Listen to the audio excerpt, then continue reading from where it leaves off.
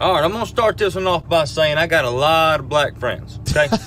Most of them I got through playing football. They were my teammates. We've been to war together on the football field, loving to death. Hell no. Now, with that being said, ever since I have had said friends, they have told me that I have a bad habit of putting them in white people.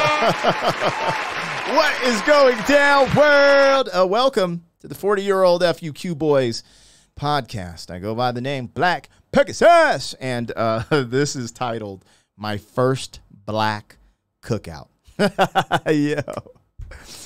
If you've missed out on certain black experiences, okay, because of lack of melanin, things that I would recommend is definitely the black cookout, okay, the black barbershop, the black church. Yo, some of the most amazing places you can go or take part in. Now, me being a little mixed it up. I like mixing it up all the time. You know what I mean? But, yo, just this title got me. I was like, I got to check this out. The reason I laughed is because whenever you preface something like, hey, I got some black friends, typically it goes off the rails. We will see. Let's get into it. Like, share, comments on all the content. If you rock with the vibe, subscribe. Here we go. 40-year-old boys are back in town. Boys are back in town. 40-year-old boys are back in town.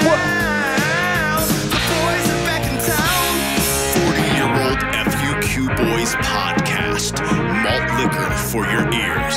40. All right, you guys, let's get into this. Let me get this logo down, pull the video up. Don't forget, support the original content the same way you do these reactions. I'm a hip-hop artist, so I got a bunch of music videos on the channel, and we do original content in the form of interviews.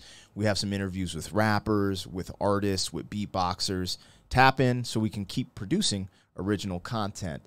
Now, actually, let me change this filter. I forgot that was on there. And get it right, get it tight, so y'all can see what I see. All right, let's see what my man's talking about. My first black cookout. Let go. All right, I'm going to start this one off by saying I got a lot of black friends, okay?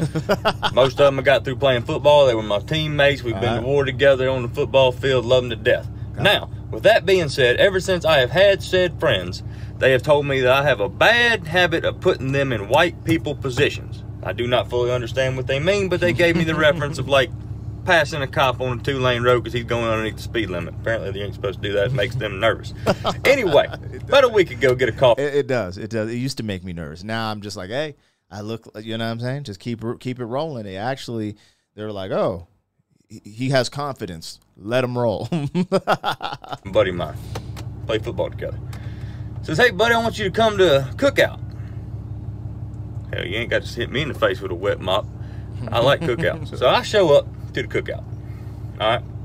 As I step out of my pick-em-up truck, I realize that the only 3 white things at this cookout is the salt shaker, the napkins, and me. All right. As I'm walking up, I am being greeted by his grandma and grandpa, and his great-grandma and grandpa, and his 47 cousins. All right, which there's no way for me to remember all these people's names. Anyway, there's a long table where the food, everybody's eating at, okay? They bring me over and set me down at the head of the table. I'm already really uncomfortable at this point because I don't know what's about to happen. Well, they say the blessing, and I get up to go fix my food. Well, I was not aware that at a black cookout, you do not fix your own plate. They fix your plate for you. Now, they bring me a whopping Dixie plate that some bitches rounded off like this with barbecue. Okay? Yo, this description of this is crazy as hell. And sometimes, it depends on what type of cookout you at. But that's a pretty reliable description there. It's because it's hospitality, baby. You know what I mean? Like they give you that, hey, you got to try this, you got to try that. This is hilarious. This dude's wilding. And the funny thing is, I can't lie. When you're the only person that looks different in a group of people, it can be a little intimidating, depending on where you're at with your social skills and how you're feeling about life. These days, I just kind of do whatever, But when I was younger, I definitely be like, oh, I'm the only person that looks like this here. Hello. But that's hilarious. And I'm going to eat it. Don't get me wrong. I don't waste food. I'm going to eat it. So as I'm sitting there munching away, just kind of getting my bearings about where I'm at, These two ladies walk up to me, two of his aunties, with two different potato salads. All right. They said, we want to get your opinion on which one of these is better. Now, apparently just because I'm white, I'm supposed to know the different calibers of mayonnaise. Well, I ain't finna piss nobody off at this cookout, okay? So I ate both of them, and I told them that they were just so damn good, both of them, I couldn't pick one. Now, at this current time, I am almost in a food coma because I've ate so much because I didn't want to disrespect nobody's cooking there. And then his great-grandmama, Mama T, that's what they call her, she comes up to me with what looks like a 5-pound piece of cherry pie. Now, let me paint a picture for you. I've got the meat sweats. All right, barbecue sauce on my shirt. Yo, he did the right thing, yo. The potato salad could have been a disaster. Be like, I like this one, bro. End of your day. Have y'all ever ate so much food and you trying to be polite? You're like so stuffed, and they're like, you have to try this. You have to try this, bro. That's what you're talking about. Drifting in and out of consciousness. And she's bringing me a 5-pound piece of pie. Now, I saw Friday After Next. I know what happens when you disrespect somebody's grandmama. I saw what happened to Craig and Day when they disrespect somebody's grandmama. You ain't finna be chasing me through these pines because we wet. This is only experience is Friday After Next. This is incredible. Out in the woods at this cookout. I'm white, not stupid. So as I eat this pie, which I'm eating this pie because I ain't finna piss off nobody, especially the head woman there because she ranked up top. That's great grandma. You don't mess with her. Nope. You right. I finish this pie and I drift off into a Caucasian psychosis of a food coma. And I did just like this right here. Just like this. I went, whew, I'm full. As soon as I lifted my head back up, the table I'm sitting at is no more food on this table. I don't know how long I was out for.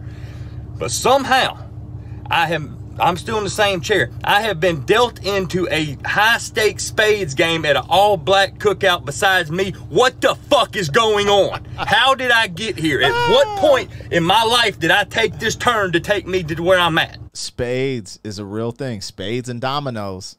This is a real thing. And now the cards is in front of me, and I got no idea how to play spades, okay? None. I got no idea.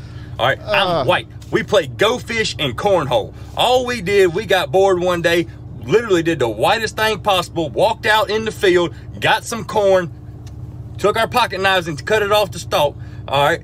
Put it in a bag, went over there, found some plywood in the shed, cut a hole in it, put it on an angle, and we tossed it at each other. That's what we do. I have no idea what spades is. So as they give me the runaround idea what the hell is going on with this spades game, I look at my hand and I realize that I probably got a pretty decent hand. Well, they asked me, they said, Zach, how many books you got? Which they had just explained this to me now. I'm talking about just now. I said, it looks like I got 8 books. Apparently, that is the wrong damn answer for your first hand of spades ever, because as soon as I said I got 8 books, 3 Glock 9s hit the top of the table. I've got every damn spade that you could possibly have and 3 other aces. Well, as I survived that round, I go to get up, and one of his cousins. Yo, what's crazy is I kind of forget how to play spades exactly. Like, I'd have to sit down. I've played spades, but I haven't played it in a long ass time. But essentially, you got some books like that. Your first, yo, this fool said Glocks. Like, who's he playing spades? That ain't with great grandmama and them. That had to be with the cousins. Come over and tap me on the shoulder. Say, hey, buddy, you want to go throw bones? I don't know what they're talking about. I ain't got a shitting clue what they're talking about. But I ain't going to piss nobody off. You got to understand, at this point, I am in survival mode. I am not pissing not one person off at this cookout. I do whatever they tell me to do. If they want me to stand on my head and blow bubbles out of my ass, I will do it. Don't hurt me. Okay? Why he's scared of getting hurt with his homies?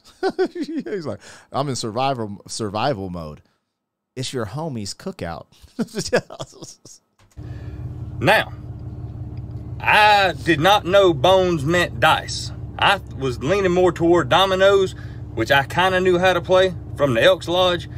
But apparently, bones means dice. I lost $36 so fast my fucking head was spinning. Damn, maybe I'm tripping.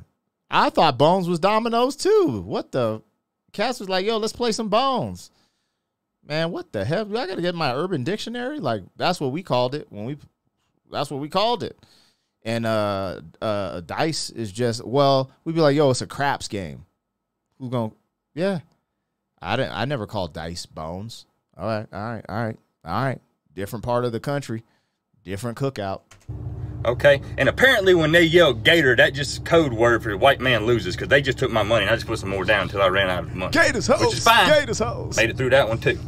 Now, as I'm slowly trying to make my way back to my truck, I went over to thank Mama T. You know, I thank my buddy. I thanked everybody on the way to my truck, and I've got my truck in my sights. I am zeroed in on my truck, trying to leave this place. Now, I get to my truck. I put my hand on my truck to go open it, and there's a sense of relief that comes over me. Like I didn't piss nobody off. Nothing went wrong. I went, whew, I made it. Now, as I open my door, I feel a tap on my shoulder. I turn around. The whole damn cookout is behind me. Everybody there is right around my truck, with Mama T right there in the front and my buddy. And he looked at me, he said, hey buddy, next week's Mama T's birthday, you coming back? And I looked at him, bamboozled on what to say. And the only thing I could come up with was, you damn right I'm coming back, because that's the best damn barbecue I've ever had in my life. I don't know if you've ever been to All Black Cookout, but I'm going to tell you something. If you get the invitation, you better take that shit, because that is the best food you ever going to get and the nicest damn people. I was scared shitless. I ain't going to lie. I'm a big guy. I was acting like a little bitch. I didn't know what was happening.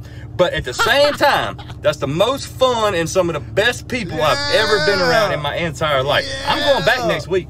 Bet. Yeah. I told him, I said, y'all need me to bring something like some ice, because I ain't trying to cook with y'all. Y'all want some ice? or like some, you want me to go get my little cousin Kyle that wears monster hats and shit? And bring him?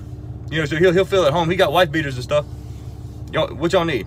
They told me I couldn't bring nothing but myself, me, and I. Which I will be there.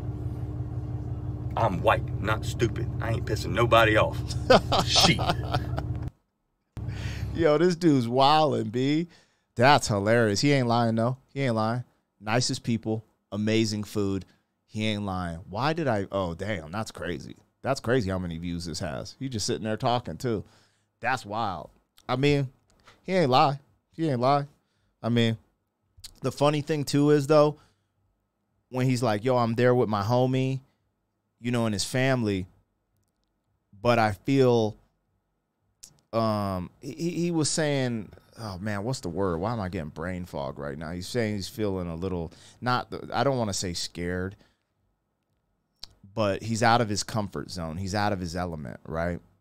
And I felt that way before too, like, you know, going to like family reunions and stuff, like going to like a family reunion on my wife's side, you know, like I remember not feeling, you don't feel uncomfortable, you just feel out of place, like, because you're the only one that, let's say, looks different, because that's what he's talking about. He's talking about just sticking out like a sore thumb, as they would call it, right? And I remember, you know, going out to Kentucky and being the only person who looks like me in, you know, in a whole family of hundreds of people, and but everyone just makes you feel at home, you know what I'm saying? And so it's unique, because I do know what he's saying. He's not saying he's literally like, oh, I'm terrified, I'm gonna get beat, da, da, da, da, da. It's like that intimidation, like, also, like, I felt intimidated because, like, you want to show up and just, you know, impress, like, you know, the father of the bride type thing. You know, there's a little intimidation there. You want to show up and impress them, especially when you're young. Where I'm at now, I don't trip on none of this, none of that. You know what I mean? And that was the word I was thinking of that was leaving me intimidated, right? And it's kind of like a tribal thing. But when you're around a bunch of people that don't look like you, it is a little intimidating. You're like, oh, like, are people looking at me? You know, like if you're a little self-conscious or whatever. So I know what he's saying. And good for him, man. Like, he was like, hell yeah, I'm going back. Are you crazy? Like, you know, amazing people, amazing food. I like the way he prefaced that story. It's crazy. Like, it's crazy. Like, he's actually like a really good storyteller. That's funny. That's tight. My first black cookout. Let's go, homie. Well, welcome. I got to look it up, man. We always call Domino's Bones. Man, I'm in the wrong part of the country. I never called a dice game. We called a dice game or craps. So don't take my rapper card, please. Please, we still in this bit. You guys, like, share, comment on all the content. If you rock with the vibe, subscribe. I'm riding off into the sunset. 40! Thank you for being some man. 40 years down the road, back again. FUQ boy.